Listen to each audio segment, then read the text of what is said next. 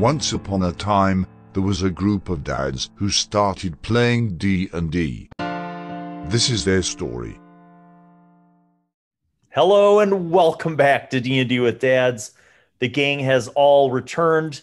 In the last episode, they finally were granted their audience with the king who sleeps. And the king was not awake, of course, but his caretaker, Akiri, who also happens to be the mother of Riff, his steward interpreted the king's wishes to grant 3 special requests to each member of the party.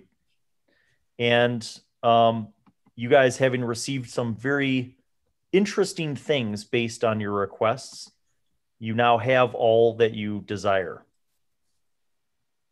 Akiri tells you that upon closing your eyes and concentrating, you will be drawn into the place that you desire to go, where you will then find what it is that you seek. So all of you have these objects, these things, and she walks down the stairs.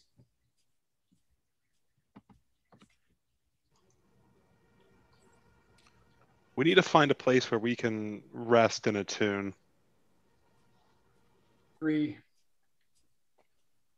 Should we ask if there's a place that we could stay for a long rest equivalent time? Do we need a long rest? I have no idea. I mean, if we're going to learn about these objects, I don't think it takes a full long rest. How long does it take to attune? I believe an hour. Okay. Do you stop Akiri before she walks down the stairs? Yes, we do. We do. She stops and she turns and she says, "Go to the White Room." Okay. Where is the White Room? Close your eyes. I close my eyes.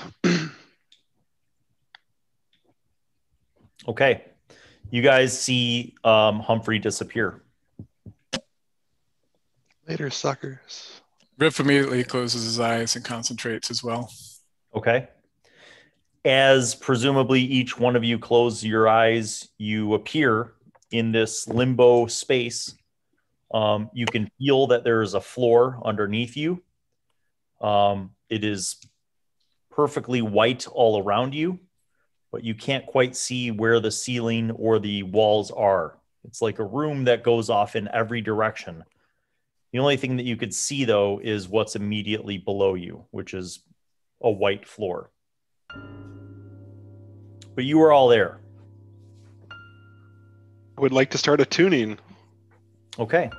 Attuninizing, I assume is the technical term. Which item would you like to attune to? Let's go with the crystal ball of guidance. Okay. The moment you think of the crystal ball and you look at it, you understand that you can refer to it for insights and that it will reveal things to you, but that others will not see what you see. Do I sense any sort of limitations to the number of uses? Do you? Yeah, that is what I'm asking you. Yes. And the question that you think of as you ask that in your mind, I should never have asked, is do you? So, I mean, I don't want there to be any limitations. I would like to use as much as I can. Then you don't believe that there are any limitations. Okay. I'll let everybody else take their turn here before I go on to the next one. Tuco, you begin to understand that your bracers of defense grant you a much needed boost to your armor class. And that basically, mechanically speaking, that as long as you are engaged in combat and you truly believe in the in the importance of that combat, whether you are on the offense or defense, that those bracers will grant you a bonus to your abilities in combat. So just the armor class bonus. Is that what you believe? As far as you know. You also grow a tail. Well, I believe my my swords can be a defense as well as offense. Okay. Riff, your concerns about Akiri's longbow are in your mind. You've never really practiced with a longbow, so you have the longbow in your hand, and you have this empty quiver in your hand. What do you do? I study the designs on the longbow. I'm pretty sure there's some carvings into it, and I try to read them. Yes, there are carvings in Elvish. I read it out loud so everybody can hear. You guys all hear Riff saying words that you don't understand in any language.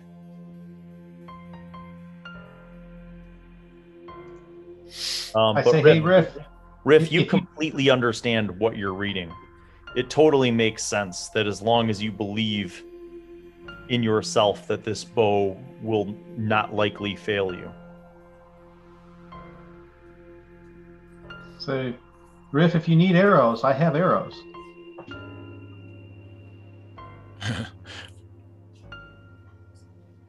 I also take out my short bow and hold it to the longbow, and I feel that I think that they're pretty much the same. Like if I'm proficient with one, I'm proficient with the other one. There's a part of your mind that is very, very certain that Akiri's longbow is thousands times better than your short bow. Yeah, I immediately just toss my short bow over my shoulder and forget about it. You have this leather quiver with a strap. The leather quiver also has Elvish runes inscribed on it.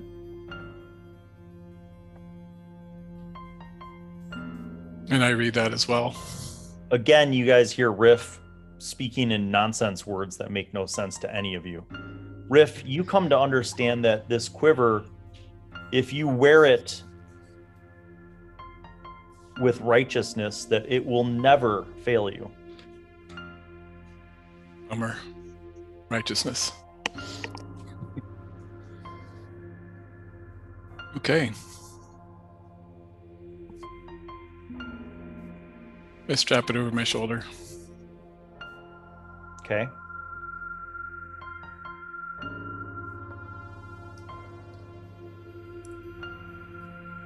You look back over your shoulder. You don't see anything in there. It's still an empty quiver. Without looking, I just reach in. You grab waving, the end of an arrow. and I string it on the bow. It's there. All right, I put it back in the quiver Okay. and then look in it. There's nothing there. What if you want more than one? You guys at no point saw any arrow. Even when he pulled it out and you saw him pull the string back, you didn't see any arrow. So he just looks like a crazy person. Yeah, so he's crazy. Got it. It's a bow of insanity. Yes, Estrop, you have a very vivid imagination there. I'm glad you could see that arrow. Durant, you're looking at that lump of clay. Yeah, What are you thinking about when you look at that lump of clay? So I'm looking at the clay and I'm thinking about the forms that it could potentially take. What's an example of a form that it would take? Perhaps a key. As you're thinking about it, the clay molds into a key. What? It kind of looks like the key to your room at the inn. back in town, where like Blingo and Twig are. That's slick. Okay. Be more excited, Eric. This is So awesome. I try to then see if I can push the limits in terms of size, and I think of like an elephant statue. It appears in your hand as an Does elephant it statue. crush my hand? No, it's about that big. Okay, so if I think about something, if I think about it maybe growing 50% in size, does it change size? You feel like it does. It gets a little bigger and a little heavier. But you're not sure if it can go much bigger. Okay. And then I see if I can form it into a shield as well. It begins to take the form, but it gets to be about the size of a small buckler. Okay.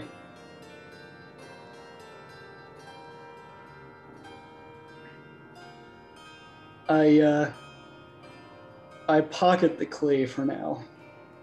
Okay. It kind of shrinks back into the clump. Estroff, you have a magical diadem. Yep. You feel like this is somehow like it could provide you with insights and wisdom that has been collected. What are you thinking about as you are wearing this diadem and thinking about? I'd say I'd probably be thinking about where we're at right now. You know, what it could possibly be. Make an Arcana roll with advantage. With advantage. Nice.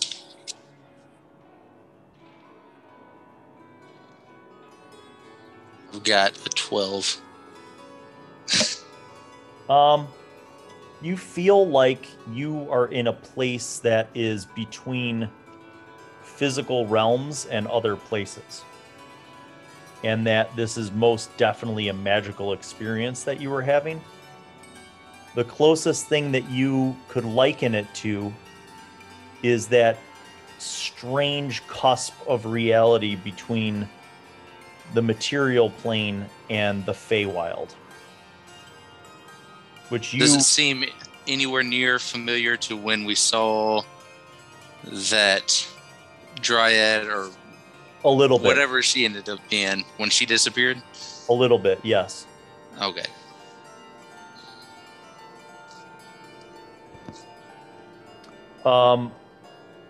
Humphrey.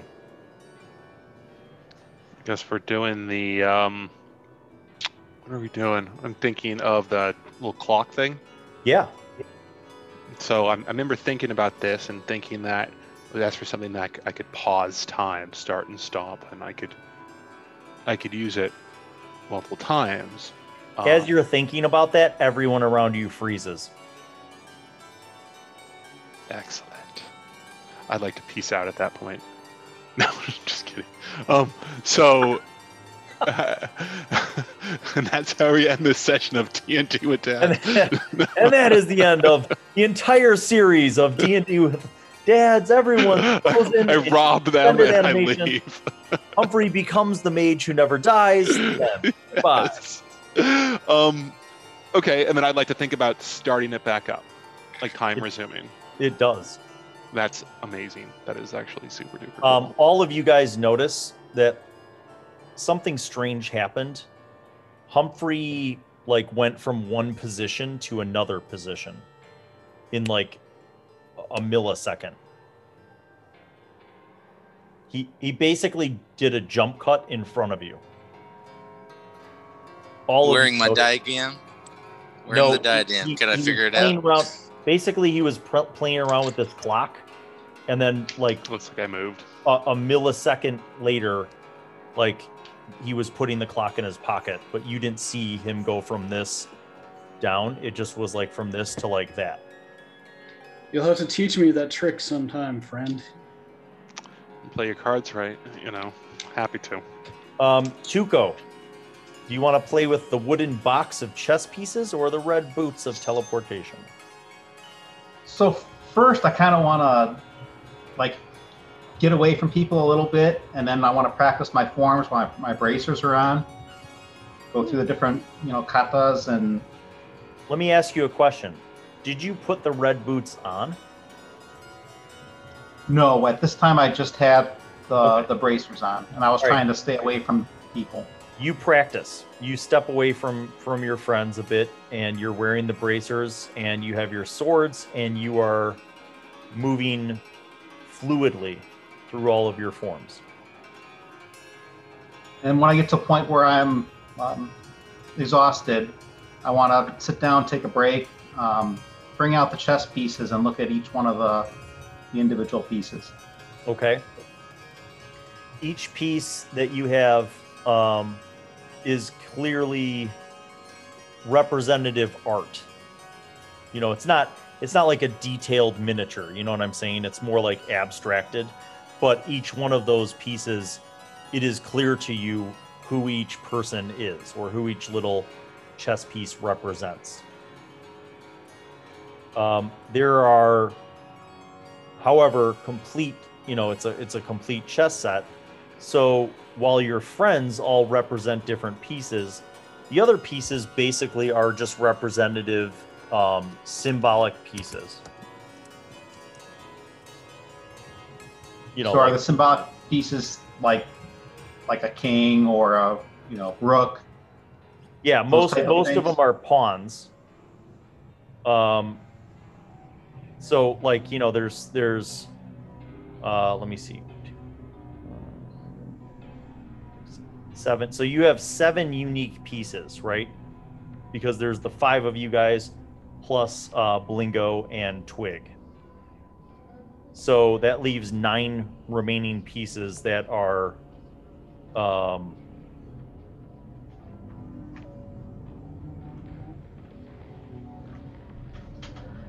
going to take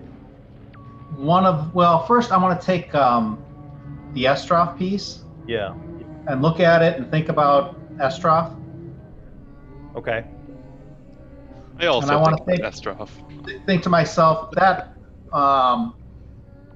liquid container that he got, I wonder if that has hot tea in it as well.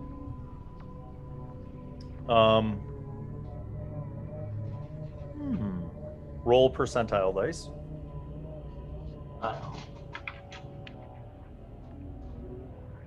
Did you just try to sober up Estroff? How dare you, sir? I bid you good day.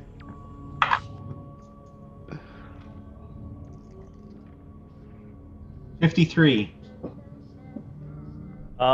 You are not sure.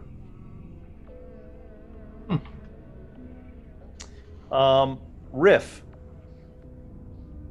Yeah. Silver blanket or the harp?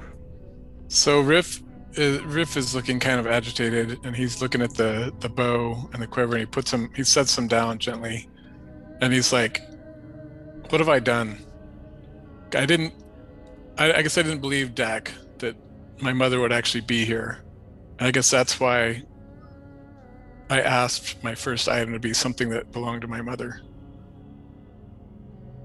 Now she knows that I'm here. She probably was fine, never having known me." So Riff is all very agitated, and he reaches for the harp, and he starts playing it, believing that maybe he can play something that'll calm himself down at this moment. Ooh. No. All right. And he glares at Estroff. You calm everyone else down except yourself. Everyone feels calm. Like there's just something about the melody, slightly sad melody being played by Riff, but you all feel a sense of calm coming over you. All right, this brings us to Durant. I'll go necklace next. Okay. You put the copper heart necklace on. You feel a warmth come over you. It is a warmth that you are not certain you've ever felt, and you feel yourself tearing up. Knowing that you have never felt truly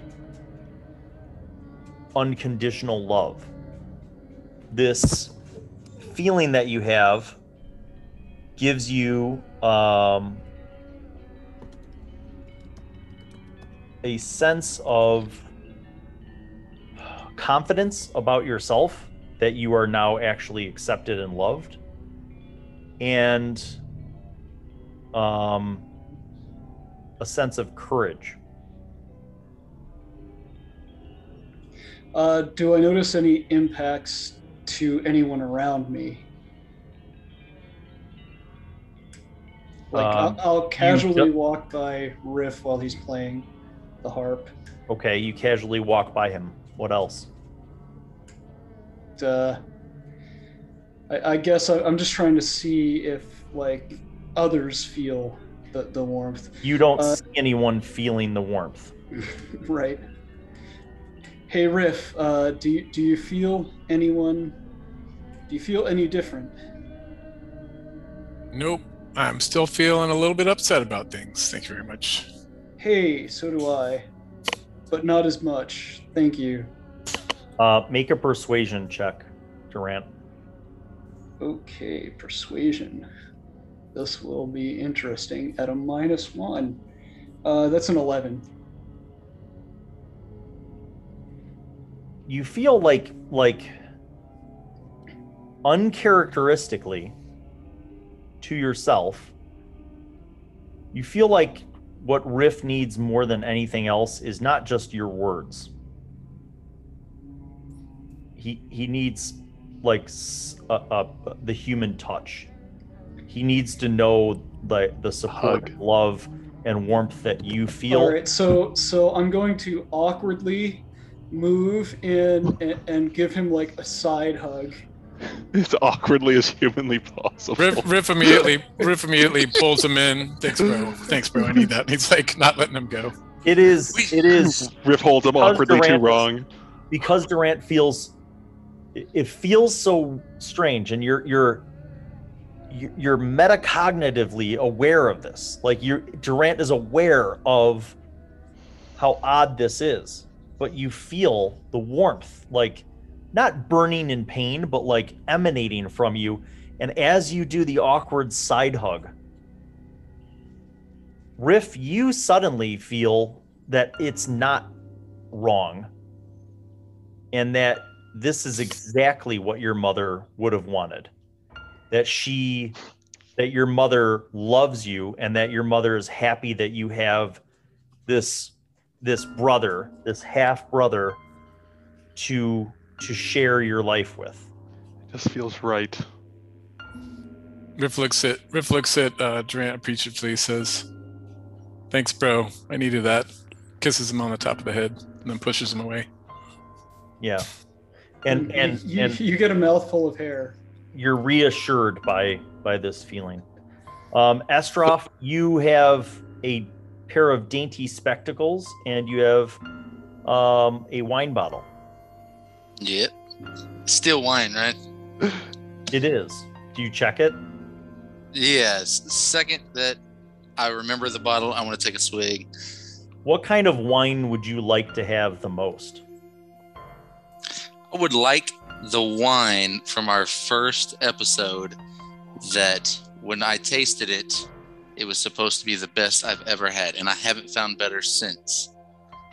When you drink from this bottle, it is precisely that wine. It has a fruity initial flavor with a floral kind of bouquet to it, and an aroma,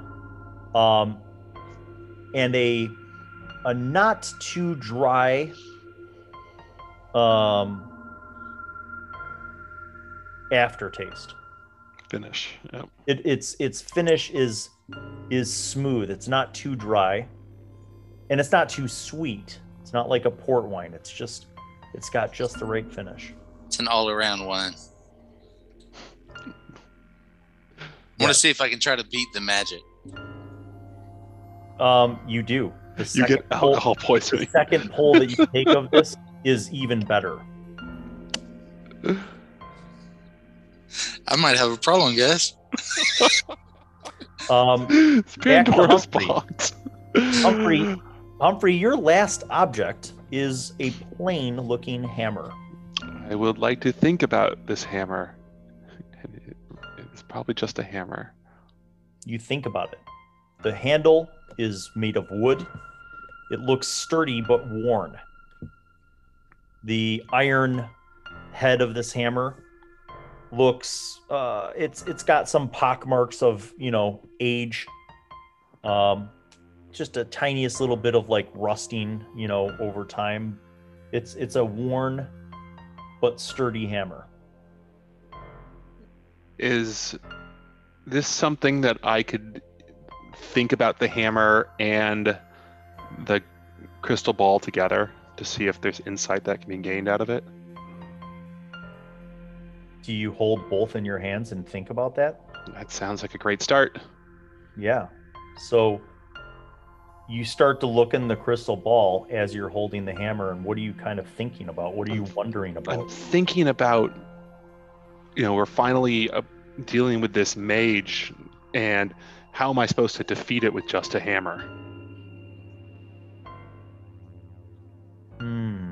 Make an Arcana check with advantage. Oh boy. Or a medicine check to see what it would do to his body. 24. Okay. So you are not a diviner, but because of your knowledge of magic, your study of magic, you have come to understand that oftentimes divination requires a process of deduction, of asking questions that are binary in nature, and then deducing from those questions. So you feel as if you ask a series of 3 questions that can be answered in yes or no, that you can deduce what it is that you seek. Oh boy. I'm going to put some thought into this. Okay. As you are contemplating this, Tuco, you still have your wooden box of chess pieces, and you have the red boots.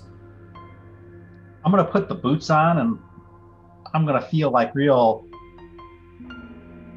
militaristic, because I'm a samurai warrior type thing.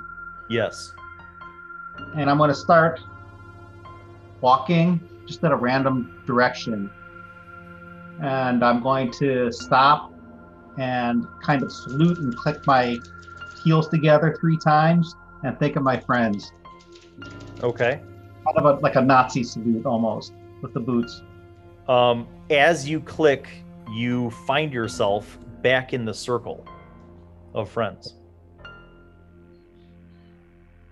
Jesus. Yes, Tuco walks away and then he appears a moment later. I see Humphrey standing there with his hammer, and I say, "Hey, are you going to hammer in the evening too?" And in the morning, and at supper. That's right. Hammer time. That's right. Estroff. Stop. Let's see. No, sorry. Riff. The blanket. Yeah, Riff. Hey, Estroff. You look cold over there, my friend. Why don't you bring that bottle over and come join me here under my new blanket I'm testing out? We could share a Sounds drink. like a plan. Hammer out of danger. The blanket is surprisingly light and cozy and comfortable. You don't actually feel any elements in the white room. There is really no climate one way or the other. But it does feel cozy. And you get a sense that wherever you are, that this blanket would help you feel comfortable. I wonder how many people I could cover with it if I want. And I kind of do it like it's a cape and pull it over and see how much area it easily covers. you and Estroff. Easily. What if it could make you feel comfortable even in the fire of a dragon? Well, you don't have any fire with you right now to try that out, but Durant, you are down to a scarf. Let's do it. How do you study the scarf or put it on or wear it? I'm going to wrap it around my neck several times and leave it hanging to the floor so it looks absolutely ridiculous. Okay. And then I'm just going to sort of look at the threads and try to see, how well crafted it is. First of all, it's extremely well crafted. Secondly, it makes a tight, strange pattern that almost seems to shift as you try to study it. So when you're not like studying it, it just looks like a normal kind of zigzag yarn, crochet pattern or whatever, right? But if you try to study it in detail, it seems to shift. What are you thinking about as you are studying it? I'm thinking about thoughts that I don't intend are really intruding in my head as I'm doing this, right? So I'm thinking of Dak, and I'm thinking of the fact that maybe I was too hard on my father, by giving him the cold shoulder. And I'm trying, and I'm reflecting, even though I'm trying to push these thoughts away, they're sort of coming in as I'm studying this. As you're thinking about that, you hear a voice behind you. And it is the voice of Dak. You look over your shoulder. Yeah, I'll do that. So Dak is standing there. And he's kind of just wearing simple clothes. And he says, Durant, don't beat yourself up, son.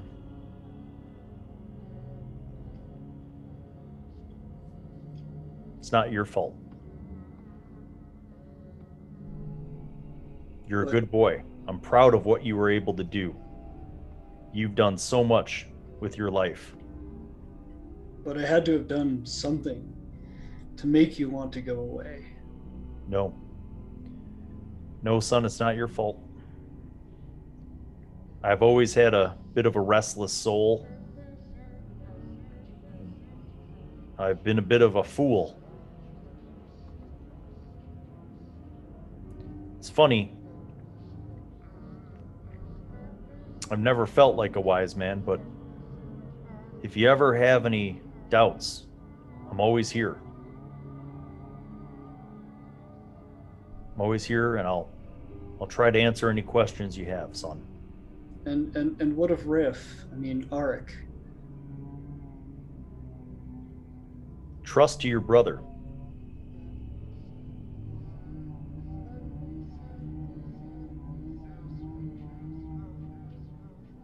He's got a good heart, and I don't think he'd ever leave you. It's good to know. It's reassuring. Thank you. And then I turn to Riff to see if he's seeing any of this. Nope. This brings us to Estroff.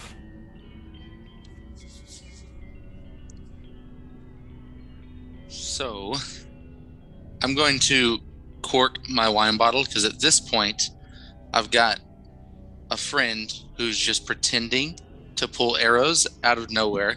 Got another one who's kind of twitchy, another one who's just popping up in the middle of us, and another one talking to himself. Yes. So I'm questioning this wine, and I'm putting it back. I'm going to try my spectacles. Okay. You put on the spectacles, and everything has a slight kind of warm, kind of rosy color tone to it as you look at your friends.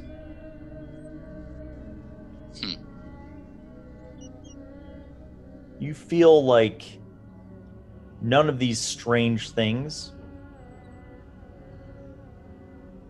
are really all that strange. You look at when you have these glasses on, and you who do you look at first, I guess? Riff is the one who's closest to you. So I'll say that as Riff is playing around, covering you guys and playing with blanket forts, you look over at Riff, and you see the friendship and trust that you have in him is just evident. Like there's almost like a glow around him. But perhaps more importantly, you see in that quiver 20 arrows. The sheafs of 20 arrows sticking out of that quiver.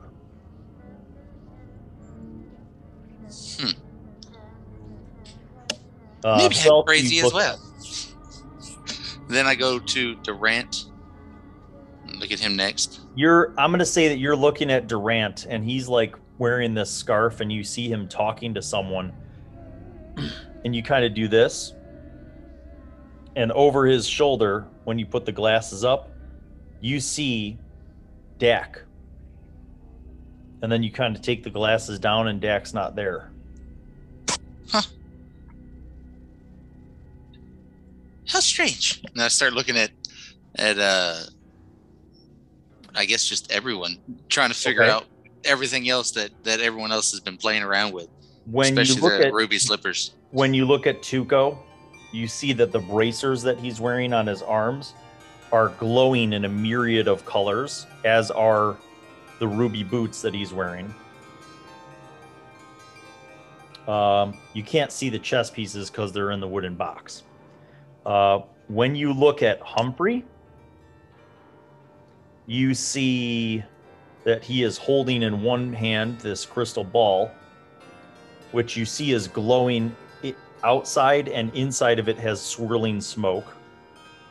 And he's in the other hand, he's holding this plain looking hammer, which looks plain until you do this. And when you put the glasses up, the hammer is glowing brighter than anything you've ever seen. You're almost blinded by it. Like God level power of brightness.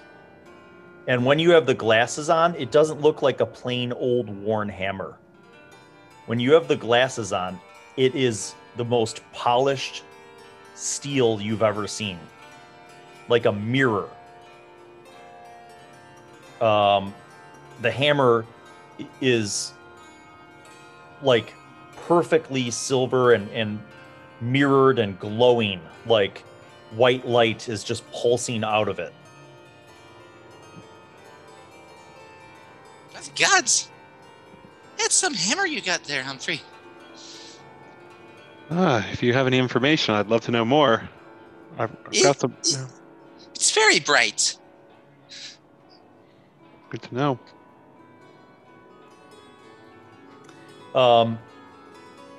At this point, all of you have had a chance to attune to. I got my questions, Bill. These I items. don't know if it's too late for that. No, it's not too late. You're thinking about it. Yep.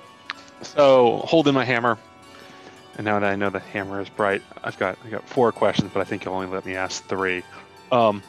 So I guess first and foremost, I'm thinking, do I use this hammer to break something which is the source of the mage's power? Yes. Okay. You feel a definitive swirl within the crystal ball, emanating like an affirmative. Okay. Second question, is it his face? Right.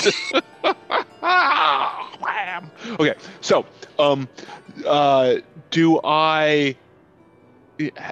is the hammer magical? Also affirmative. Yes.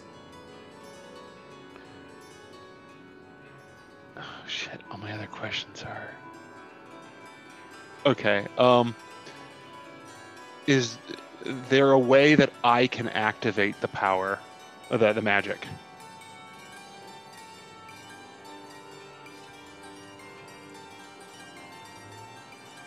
Yes.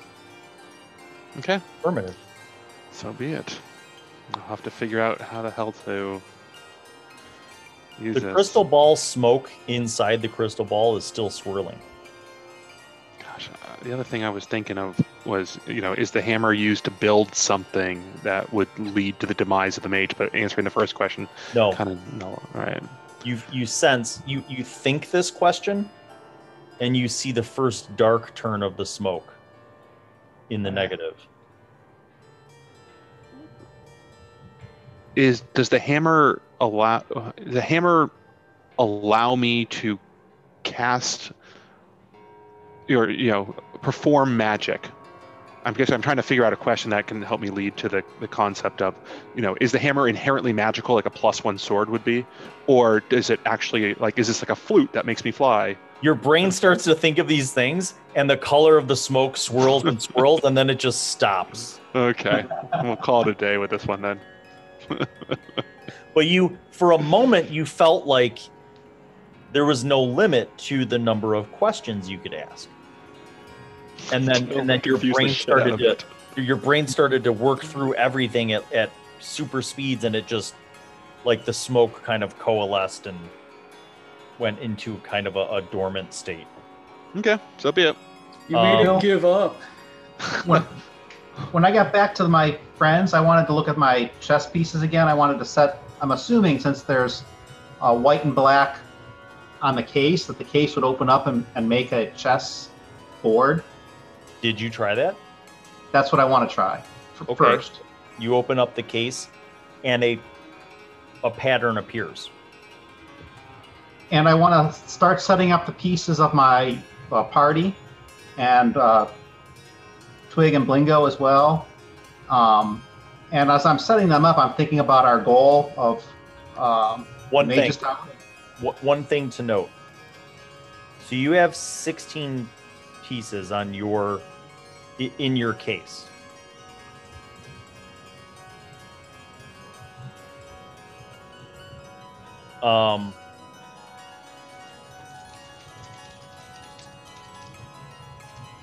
And you have, let me just go through this one more time. So you have 7 of you guys plus 8. I'm on there too. Yeah. Right. So it's the 5 of you plus Blingo and Twig, right? So that makes 7 unique pieces plus the 8 pawns.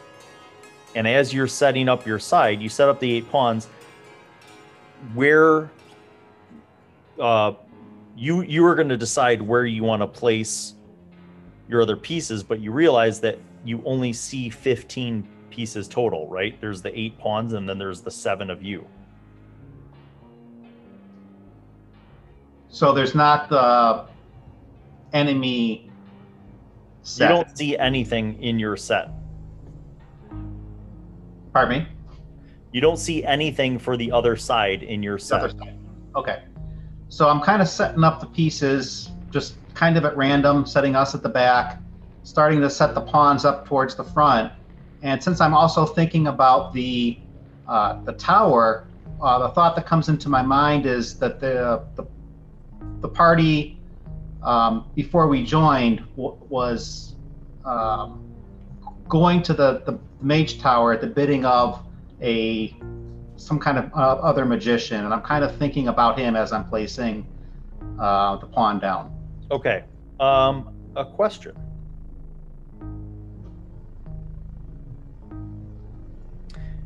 You place your pawns across your front row.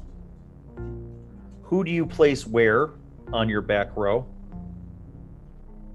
If you're sitting behind your board.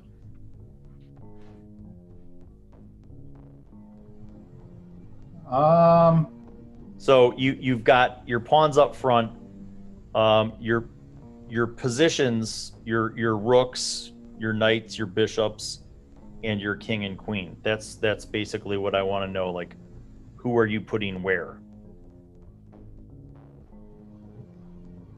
So Durant, I'm going to have the part of one of the bishops.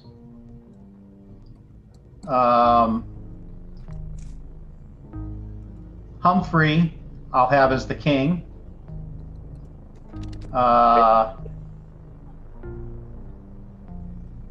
Riff, I'll have as the queen, and then Estroff, I'll have as one of the rooks. Okay, that leaves Twig and Blingo. Twig and Blingo.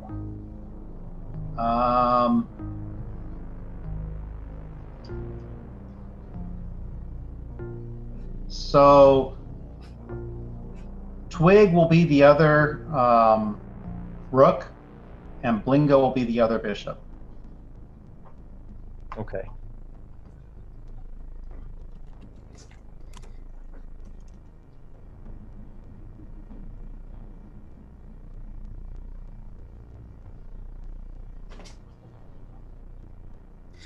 At this point, I am going to step over to Tuco, and I'm going to rest. Sorry, Tuco, you still have. Yeah, that's fine. You could step over. You still have your piece, Tuco, and there are 2 knights open. I'll be a knight. That's perfect. Okay, and Durant, you're stepping over. You're kind of looking at him setting this up. And I'm going to rest a hand on his shoulder. And I'm going to say, brave heart, Tuco, you'll figure this out. You finish placing the pieces. You guys all see Tuco laying this out on this board. And you see that the way he's laid it out, he has pawns all up front. Durant as a bishop, Blingo as a bishop, Humphrey as a king, Riff as a queen, Estroff as the rook, Twig as a rook, and Tuco as a knight. There's still 1 knight position open. And there's no dark pieces on the other side. Is there another knight piece anywhere to be found? No.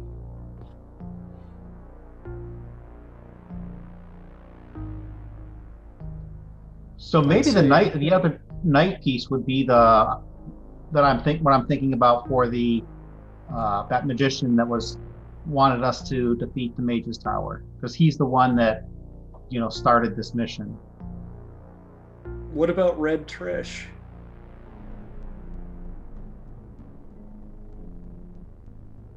I don't know if Tuco's ever met her though. Was she the one that the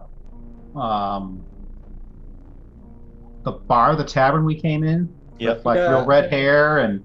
Yeah, I remember she's a 7 Echo, but I don't remember,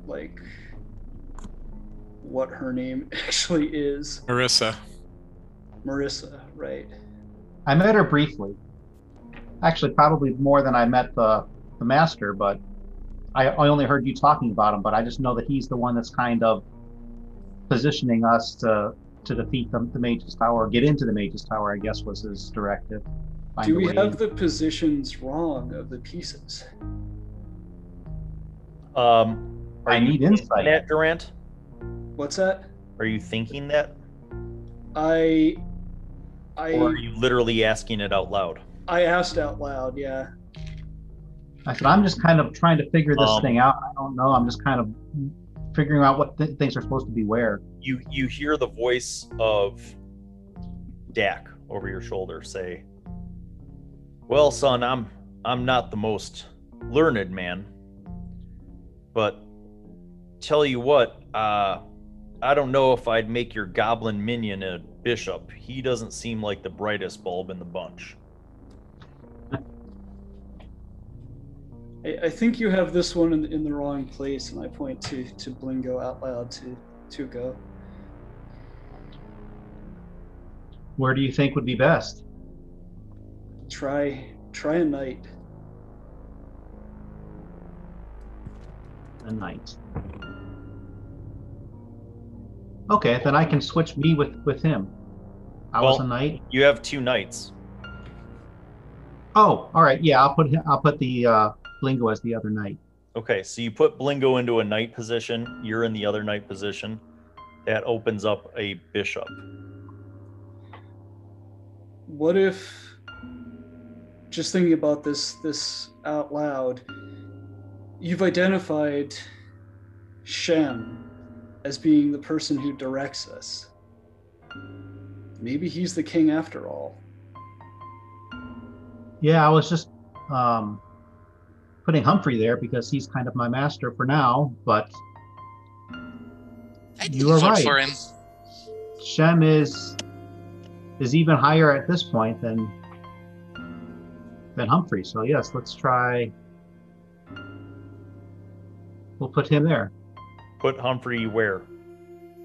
Humphrey will be the other rook. Bishop. Is that the one?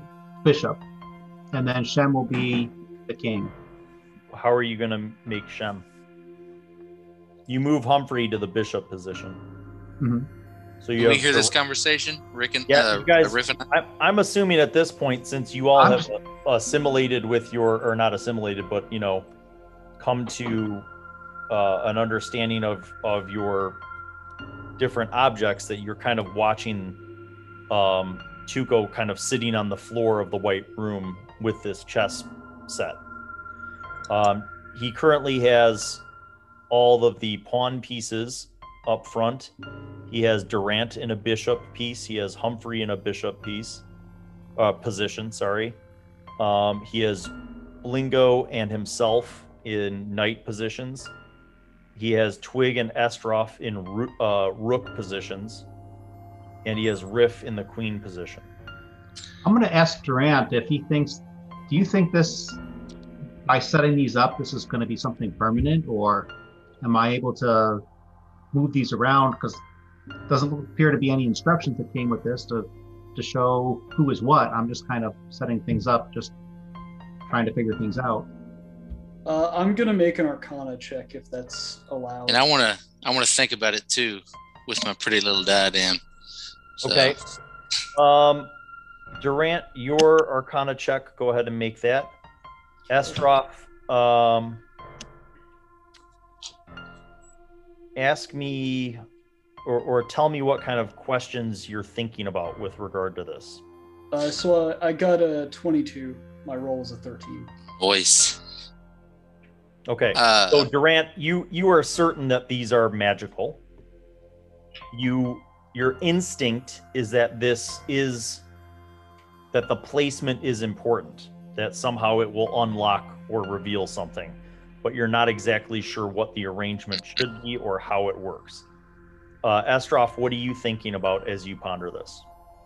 I'm thinking about how similar the game pieces are to us, and see maybe how rough they are. Maybe if something was easy to manufacture, like say maybe out of chalk. Or clay. I had that thought. I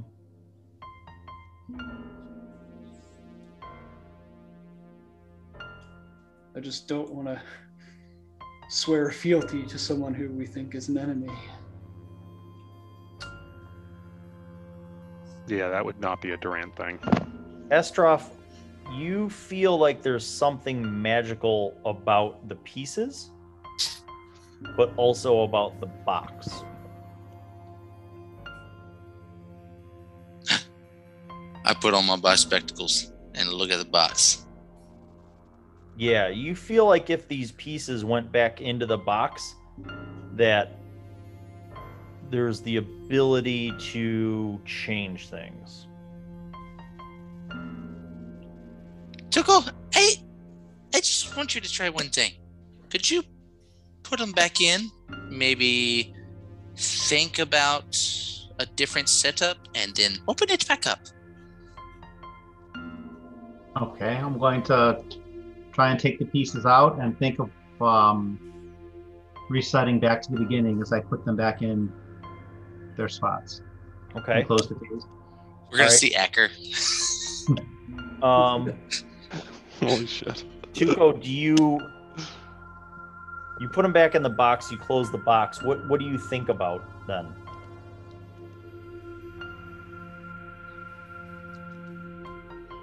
A new game is going to start. It's ready for a new game. Okay. Who do you see being in that game? Oh.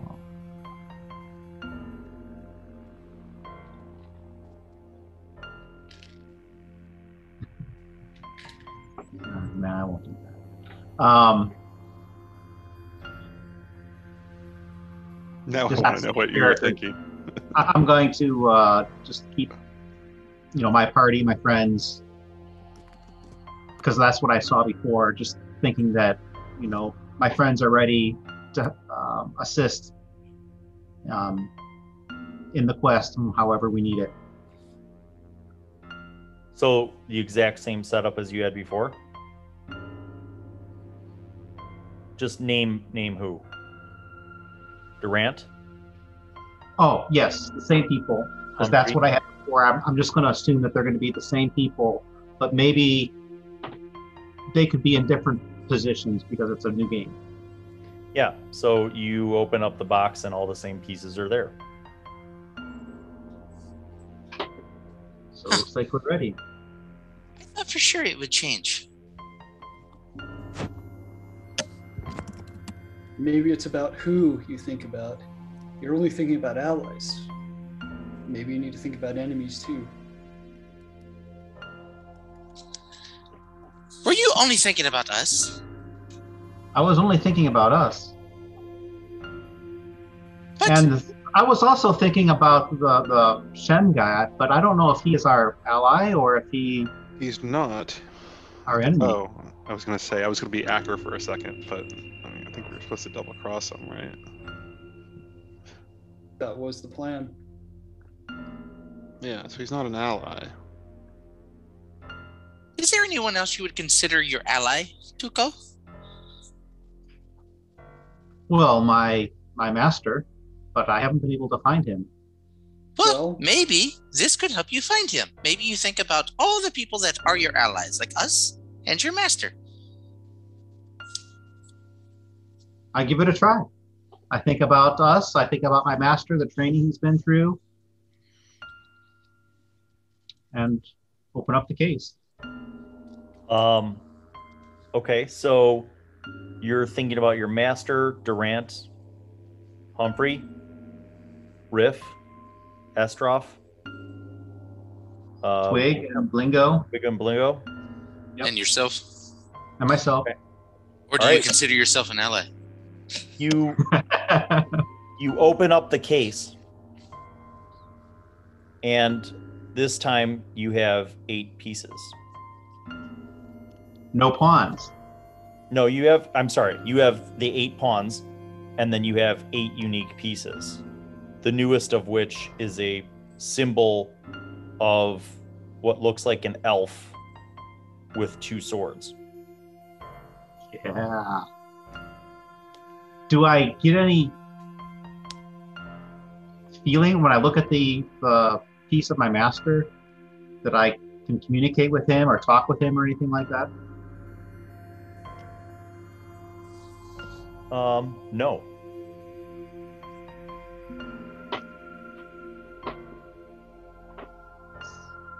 So we've got these pieces, and it seems to be the positioning is important. But I don't know if we want to spend all day studying this. Maybe it is best to move on before we try and set pieces in place and try and figure this out more when we have time again. Okay. Unless anyone else has any other ideas. I've got too many ideas. We can't try them all right now. Yeah, Yeah, there are a billion combinations of what we've just done that are just going to mess up our world.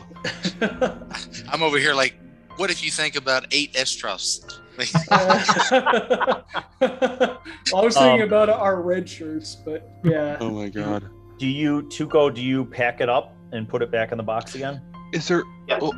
is there a question that you guys, a yes or no, that I can perhaps help answer with this ball of guidance?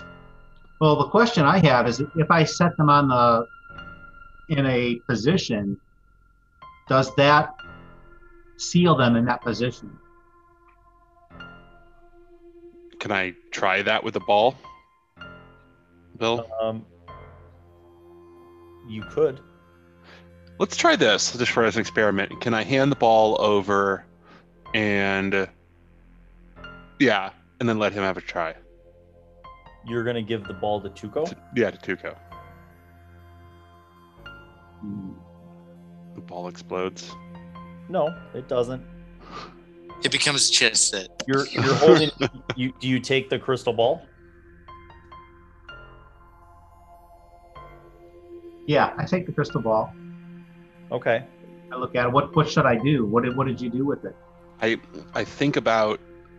just think about a yes or no question, and the answer appears in the form of smoke. Okay, so I look at it and I think, if I place these pieces in a position, does that lock them in place?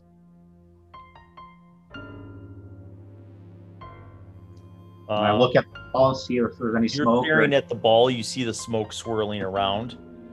Humphrey, you see the smoke turn very dark in a negative response. So I say, do you see this, Tuco? Do you see? You see smoke inside of the crystal ball. Okay. Well, I see. What it tells me is painfully clear. I don't know why you're not seeing this, but it's a clear no. Whatever you asked, I'd say kind of condescendingly in my gruff sort of fashion. Like, how do you not see this, you dummy? Tuco, can I see the rift piece? Can I hold it? Ask it this. Will the board grant you control over the battlefield?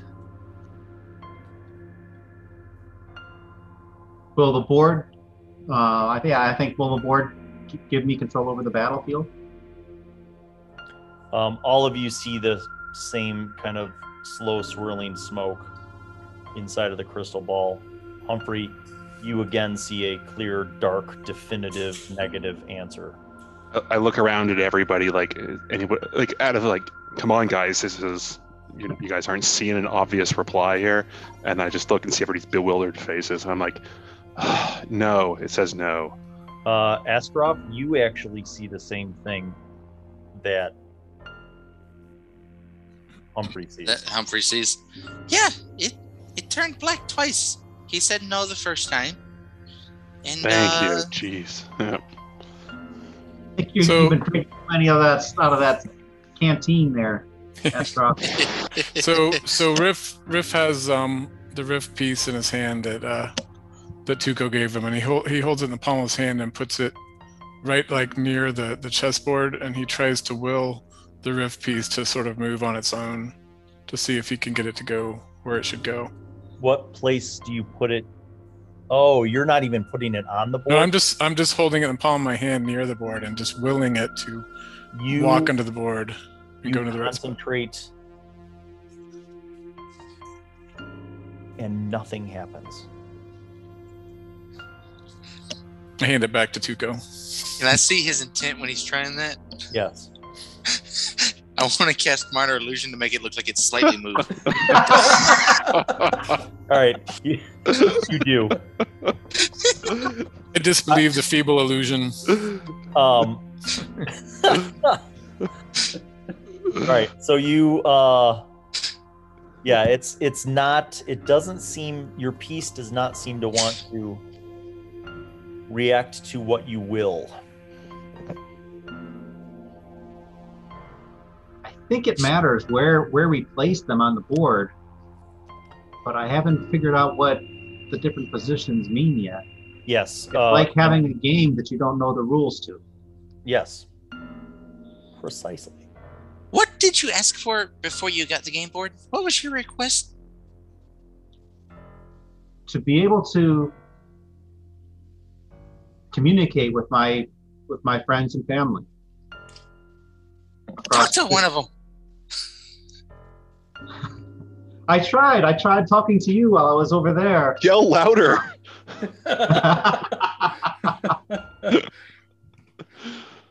It's What going if to you- work. You just have to believe it. Just try it. What if you I'll go over think? here, and I like run away. What if you think toward Esterov instead of speaking out loud while holding that particular piece? What? What if you think about Esterov while he's over there while holding his piece? It's hard Are you not to think about doing it? Estrov holding Saying- pieces. Yes. Well, while Estrov is over there, I'm going to look at Durant's piece, and I'm going to think, who is this Alyssa Honey Doofus you keep asking about? You look at Durant's piece and think that? Yep. Nothing happens. You're just looking at it like in the case, right? Well, I have them out in my hand. Well, oh, I didn't. Yeah. Can you ask the I- crystal ball if you can communicate with the pieces to talk to people in real life? You see an affirmative swirl of bright colored smoke inside of the ball when you think about this question, Humphrey. This What if thing you is need- broken. I give it back. What if you need two pieces to communicate? So, in other words, like two Durants. Now kiss. Bill's like, oh my god, I hate these people so much.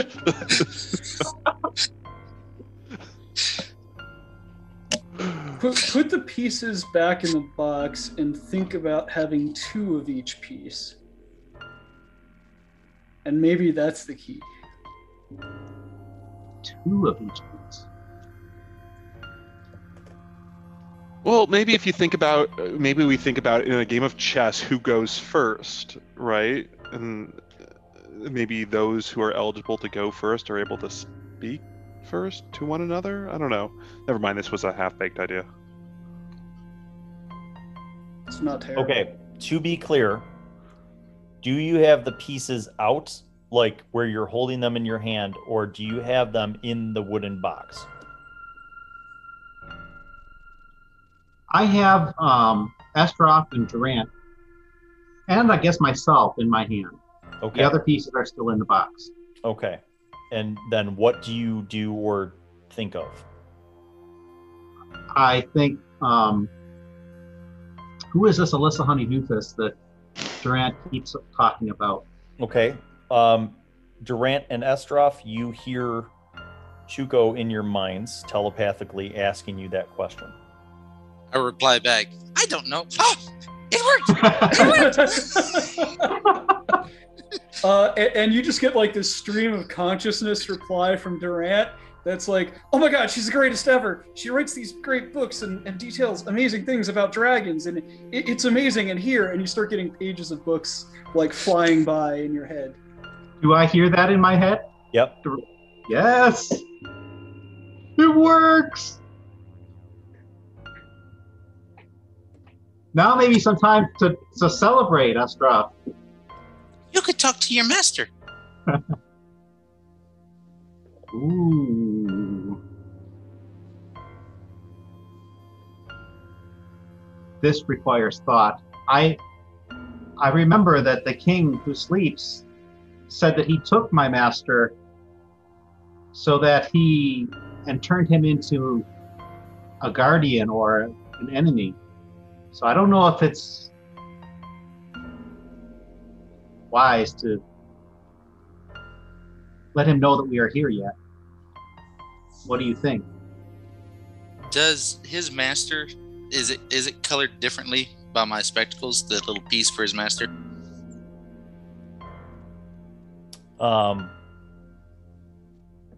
Yes. So I finally noticed this whenever you ask it, and I'm like, well, it's probably a good point. Maybe don't be so hasty. My head is hurting from trying to figure out all these rules. I'm a soldier, not a thinker. You just I need need some some good time. glasses.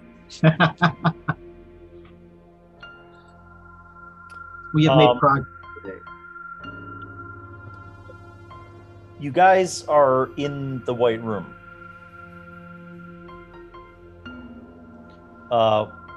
You kind of, I'm assuming, what do you do with the rest of the chess pieces in the chess board and box?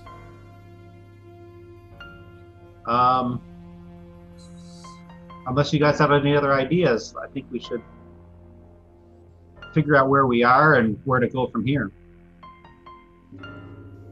So, Real quick, before you put it up, I want to snatch Tuco's real quick and then think in my head, does it work this way too? No. I just stare at him. What? as John spends the rest of the session staring directly at Tuco. So, guys, I believe we left it where when we are ready, they'll send us to the Mage Tower. Is that correct? Yes. To the maze. To the maze. To the maze. That Sorry, takes that's us what to the Mage Tower, right? So, is there anything that we want to do that we need to do before that? Is there anything prep that we need to do? We're all rested and ready to go, but I don't think we're going to be allowed to leave this room. Like, once we get out of the White Room and we're back in the main area. I can take us home. You can take us home, but in the end, this voice in my head is not the same thing as Dak in reality, and I have unfinished business. okay. So, Durant, are you coming with us to the Mage Tower? Of course, And I'm in this. I just wish there was an opportunity to see the slaves before we go. Then, does anybody else have any unfinished business? No, I'm good. Well, not really. I mean, I used to think there were two roads we could go by, but in the long run, we'd still have the time to change the road we're on. But right now, it seems like there's one specific way that we need to go, and we're kind of gaining momentum. Okay. We need Feel weapons. something odd Lots of weapons. when Riff refers to this. You feel something. Like emotionally or physically? So, like physically, like the floor is no longer level. Like it has started to tilt. Oh, So you have that fly thing? that's enough like, wine. like it's sort of tilting in one direction. Hey, that might be our cue to leave. Before I lose them. I think, I think it's now. I don't think we have another option. Okay, I want to close my eyes and think about returning to see if that does anything. Okay, you appear on the great slab next to the sleeping king. Okay. All the rest of you guys are in the White Room and the floor is tilting, and in maybe another 3 rounds you're going to have to make athletics checks not to slide down the floor. Well, I mean, we're supposed to think his name, aren't we? Well, I'm going to open up my chest again and bring out me and Humphrey and think about, come back, we need you with us. why do we need to be in the White Room? We can leave whenever we want. You hear, Humphrey, in your head, you hear your friend calling for you. I return. I close my eyes and think about the White Room again. Okay. And so I get back and I say, oh, sorry, I didn't let you finish. The floor of the White Room is on a 45-degree angle now. So I want to say, guys, why are we here? We can enter the maze from the safety back where we came from. Why aren't we all leaving right now? Is there a reason we're waiting? Sometime anyways. Riff concentrates on getting to the very start of the maze. Okay. Riff disappears. Yeah, Durant is going to follow suit. And Okay, so we are going to the maze? I thought we were not. I thought we were going to go do Durant's thing with the slaves first. I guess it's too late. Let's full send. All right, Humphrey disappears. Yep. All right, I think about going wherever they went, even though I don't know where they went, just following. You disappear. Tuco, make Master has no idea where he a is. acrobatics check.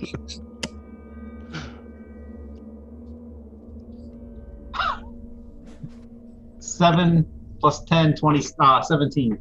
Okay. You are now, it's at about a 75-degree angle. So you can't just stand. You have to be constantly moving and running up.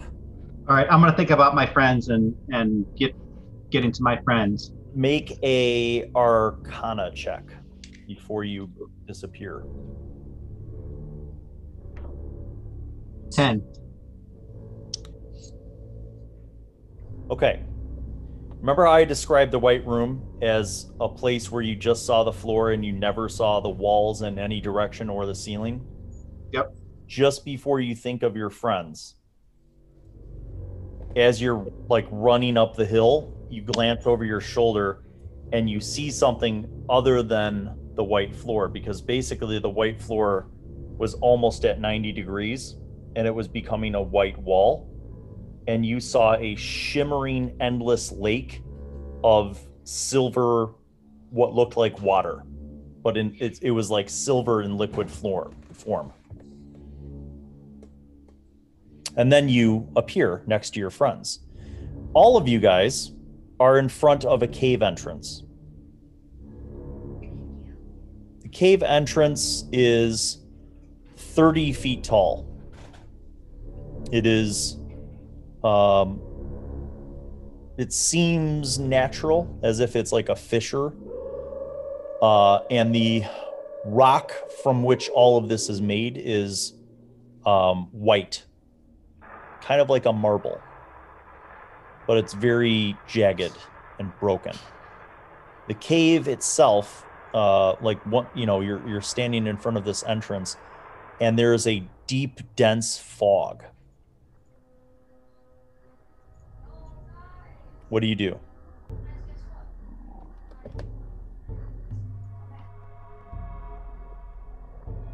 Go in. I'm looking around with my spectacles.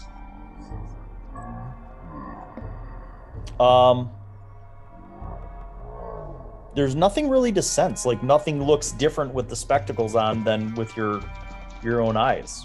It just seems like there's a dense fog if you proceed into the cave. I'm gonna make an investigation check around the entrance, looking to see if there are if there's anything odd to see, like maybe ruins or anything like that. Oh, okay. Go ahead, make an investigation check. That's a 24. Okay, you don't see around the entrance to the cave, but about 10 feet into the cave, just before the fog gets really too dense to kind of look through, you see runes in giant carved into the ceiling. Looking at them, do I get the sense that they're magical?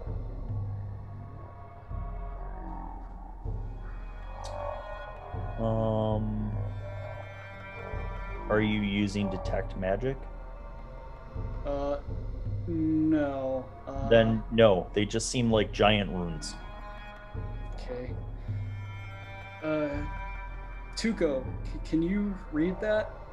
And I gesture to the runes. Look at them. Surprisingly, you can. They're runes in giant.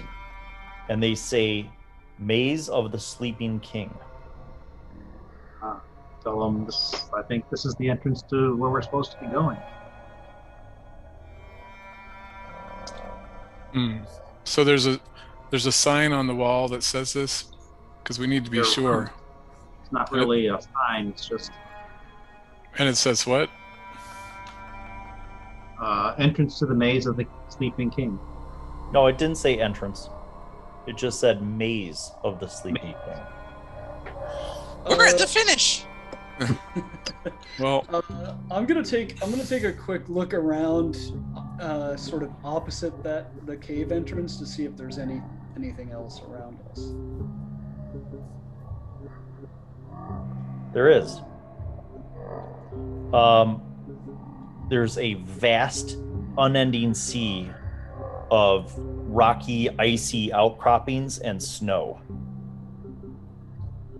That the same silver sea I saw before I came in here? No, Before I fell in? what you saw was pure, like, basically, like, imagine, like, mercury, right? Like liquid, like liquid silver, basically.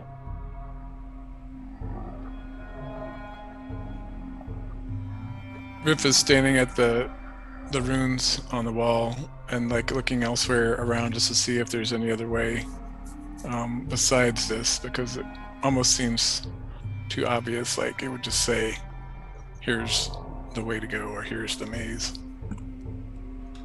Estrop's already kind of sold, so he's going to calmly walk in because his glasses seem fine with it, and the sign said we're here.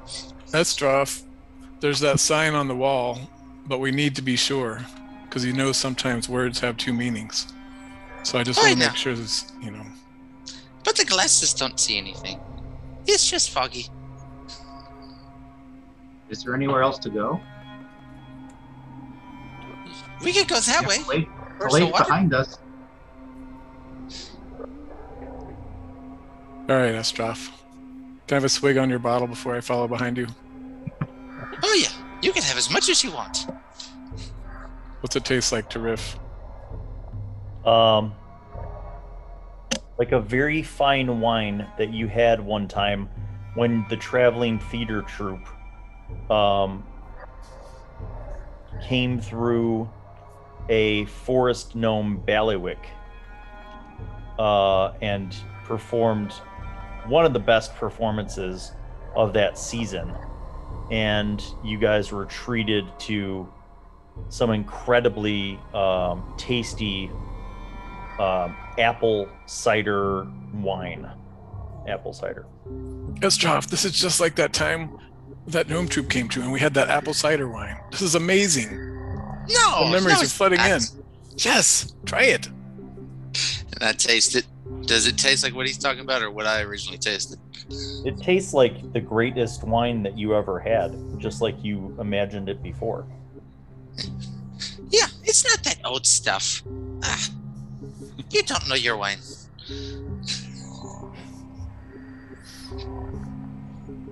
Everybody else coming? Or are you guys still taking a look around? I'm in. Let's do it.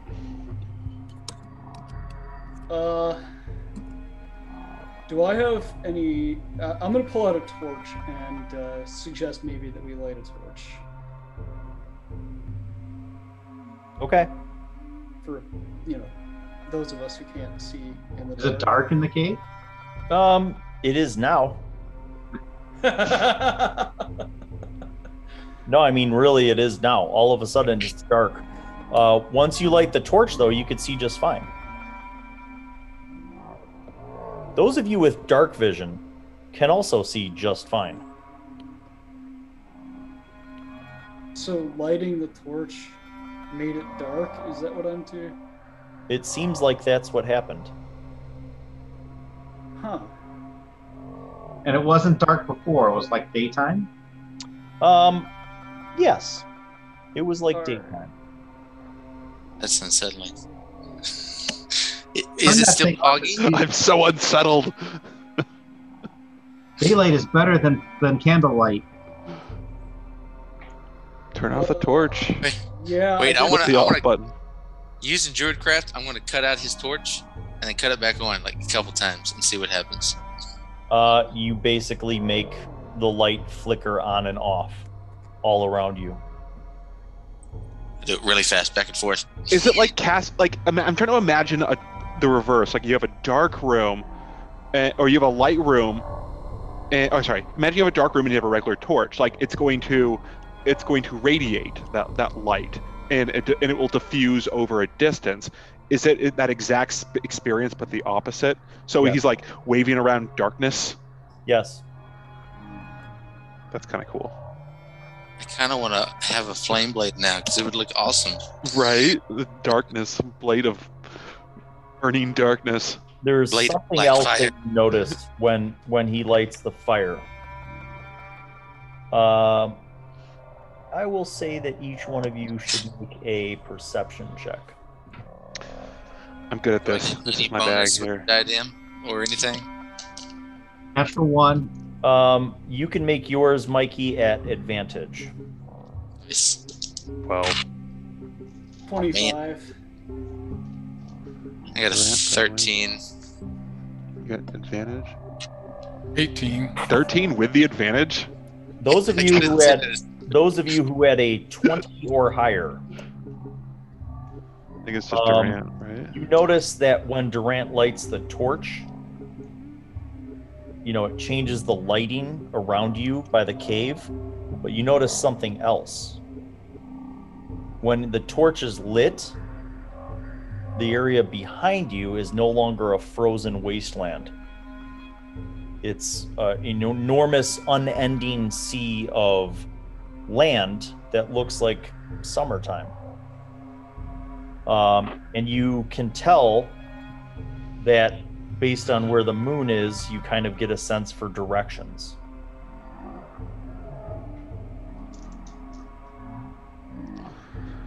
So everyone else is looking into the cave because Durant's the only one who Look rolled behind. behind. So I'm looking above at the moon, and what does the moon tell me about direction? Like, what would I be able to? It tells you that going into the cave would be north. Okay. And going into the unending wasteland of summer. Which direction do you look? I'll look south.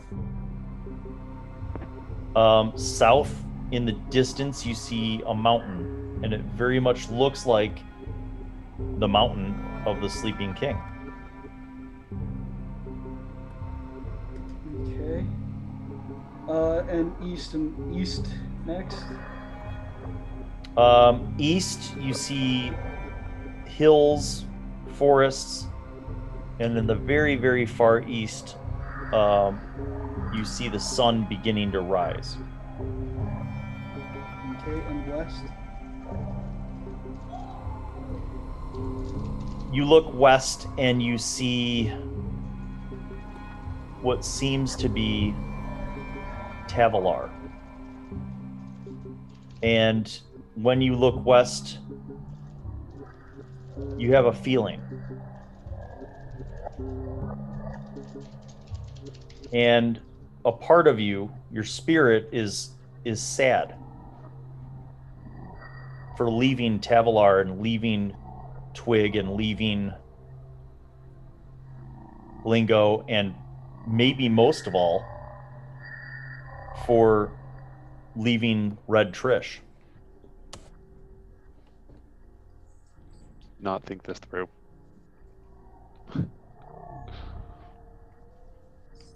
And as I look at Tavalar, does it look? Is there anything distorted about it? Yes. What do you think is distorted the most about it?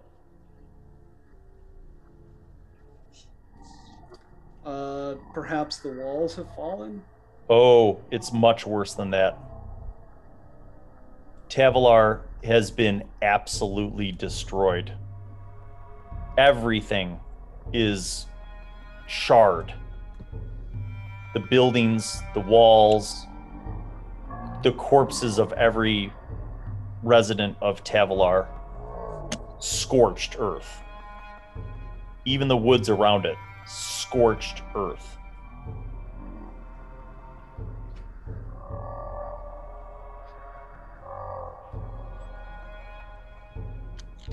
And in the distance,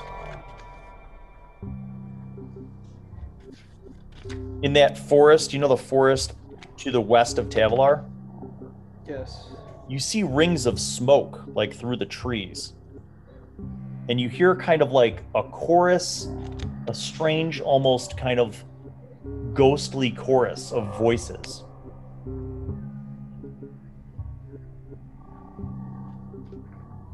Do we see this as well? Just at the edge of this forest, you see kind of these spectral forms of what looks like the town folk of Tavalar, kind of looking at the desolation of what was Tavalar. looking at this scorched environment. Riff walks over and joins Durant. What do you see off to the west, brother? It's horrible. It's absolutely terrible. The ruins of Tavalar, and as you sort of watch, the complexion kind of leaves Durant at this realization. And what's left are ghouls. Ghouls of everybody that was there, left behind. And smoke. And chaos and destruction.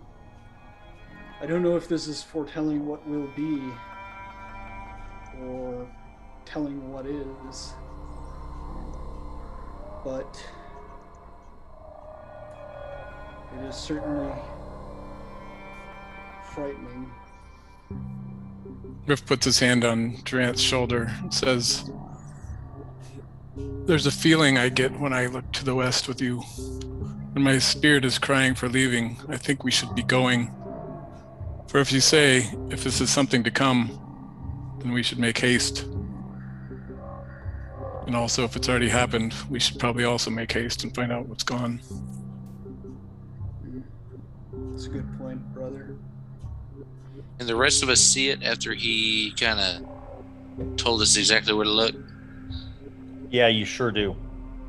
And it becomes clear to you as kind of like the smoke dissipates. Is it clear like through the glasses? Yes.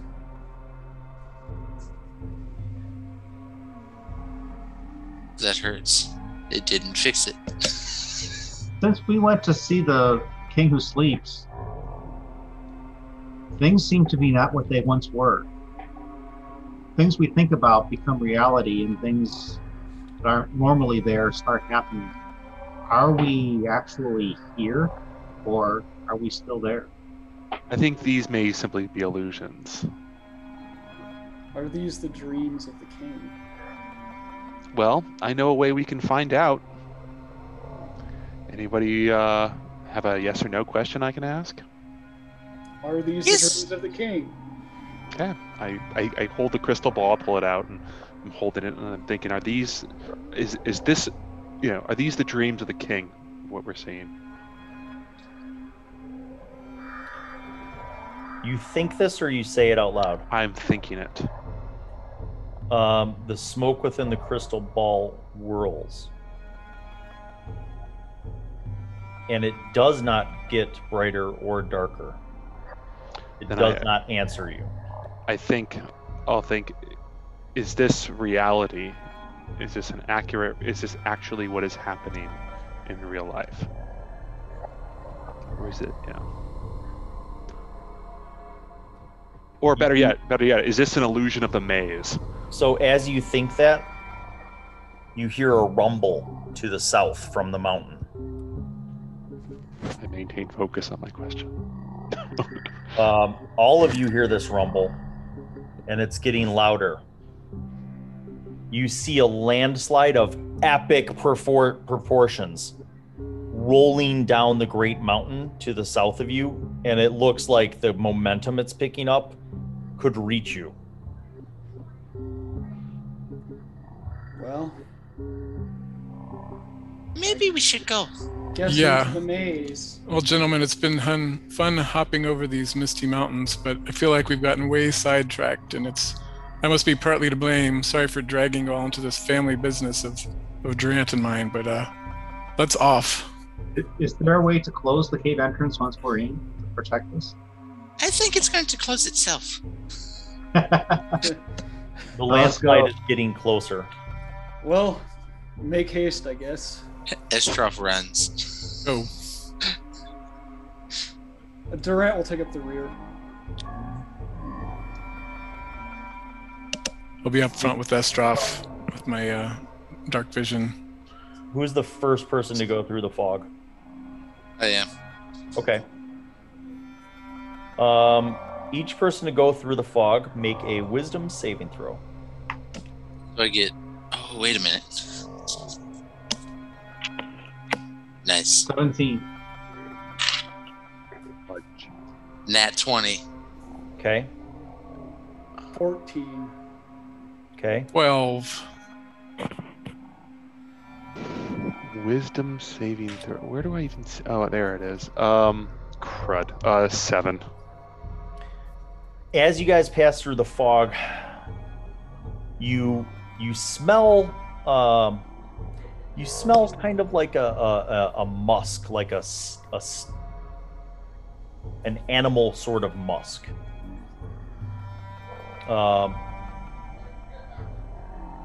Like the kind of smell you'd smell if you were like at a farm with cattle. Just a very musky kind of smell of animals. You pass through the fog and you find yourselves now in this white cave. And the only light now is coming from the torch that Durant has lit. Those of you with dark vision seem to be able to see with your dark vision to the extent that you were able to see 60 feet ahead of you. And this cave continues going straight forward for as far as you can see.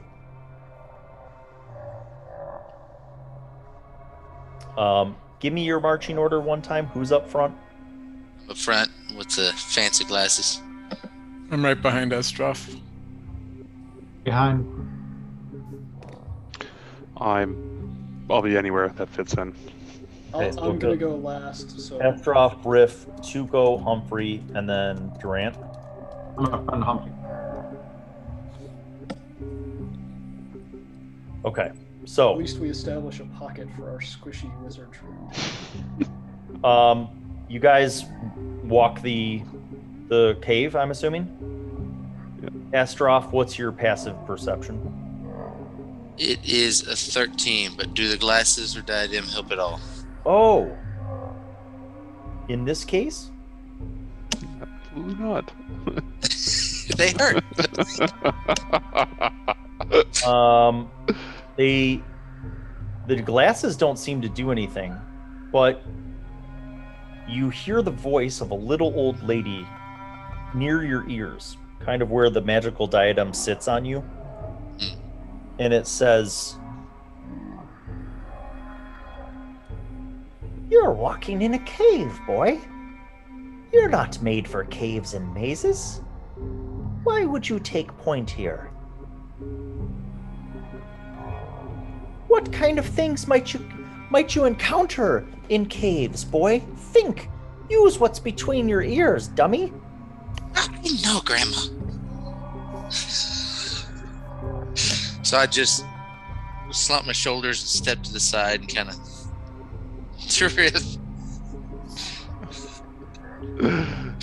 You got bullied by a voice in your head.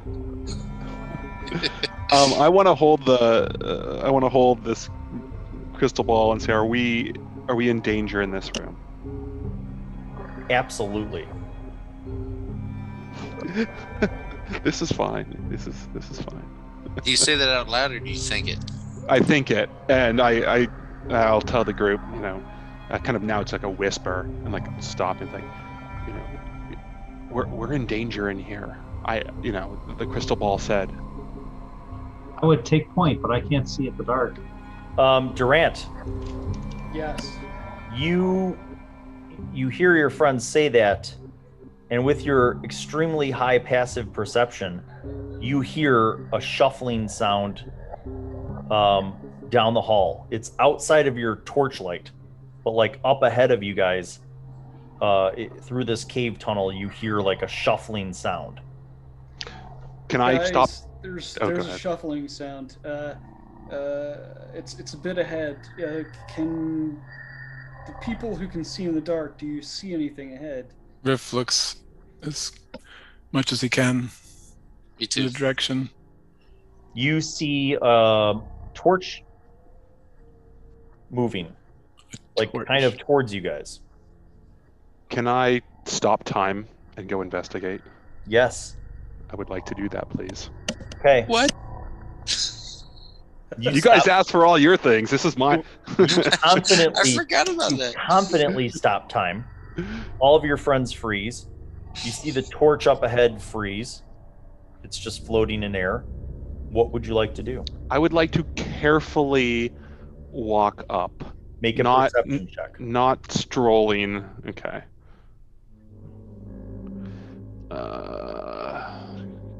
He just types in that cheat code and just boom. Yeah. Oh, yeah. Right. You guys asked for your things. Hold on. Perception. Okay. So 12. Okay. You step in a pit trap and die. You do. Oh, Everyone God, are you else is serious? Make a dex save. Oh my God, this is. It's not a pit trap, but it is a trap. Make a dex save. Jiminy Jellikers. Okay. Oh my God, it is not my day. 8. Okay. You step on something, and the floor of the cave shouldn't be rocky or loose, but it is. And your brain's like, oh no, and you go to jump back, but a cage made of solid iron and it's spiked falls over you and lands.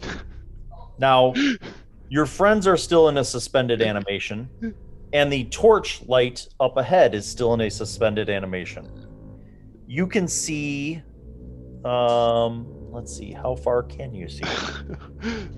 I could just see this. My time, the timepiece gets knocked away, and I die of starvation. No, you still have the timepiece. Thank God, because it's in the end. The torchlight is now from where you are at 60 feet away. I had great intentions, everybody. Okay, I guess I'm going to try. Is there a way for me to get through this, get out of this? Absolutely. Go ahead and make a strength check, or athletics check. An athletics difficulty check. 30. I'm sorry, but when we get unfrozen, we're just going to see Humphrey in a cage. 17. So yes, you're going to see Humphrey in a cage. But okay, I'm just now. Hold on. Before I admit defeat, I want to see if I have. So Mage Hand wouldn't be able to be. It's not extra strong. No, Mage Hand is not going to cut it for this. It's a heavy iron cage. I have Find Familiar. I guess my familiar wouldn't necessarily be. Oh, Unseen Servant? Could that? You're not sure that the Unseen Servant has the strength to lift this up. Oh, rope trick. Fly. No, I'm screwed. Okay. Good talk, everybody. Okay, I'm going to just unfreeze time and pretend that this is normal behavior. Okay. Here's what happens. All the rest of you, 1 second ago, were debating what to do when Durant revealed that there was a torch. You guys looked, and just a blink later, you see 30 feet ahead of you, Humphrey is caught in a steel cage. God damn you, Humphrey. And you see the torch light. The torch just drops, and you hear the sound of running. But it's not the sound of running that like your boots would make. It sounds like hooves. Oh, it's a flopping on the floor of the cave. Tuco's running as fast as he can to get in front of the cage. Maybe they're coming to help. That is not hard because you are fast, so you get to the cage. As you get to the cage, you also see what is running towards you. You see a beast that is 9 feet tall with the head of a bull and the body of an extremely strong man. And its legs are hooved, its feet are hooved, and it is carrying an axe that is as tall as you are. And it is running forward. And as it's running, it moos in the most fearsome, cowish moo way that a bull could moo. And that is where we'll end this episode of D&D with Dads. Tune in to find out next week if Tuco lives or dies against the first opponent in the maze of the Sleeping King, the Minotaur. Come on. Thanks as always, everybody, for liking and subscribing, and thank you to my wonderful cast of patrons and all of my supportive patrons. You all make this whole thing happen, so thank you. and we will see you guys as soon as we possibly can. All the love, stay healthy, peace.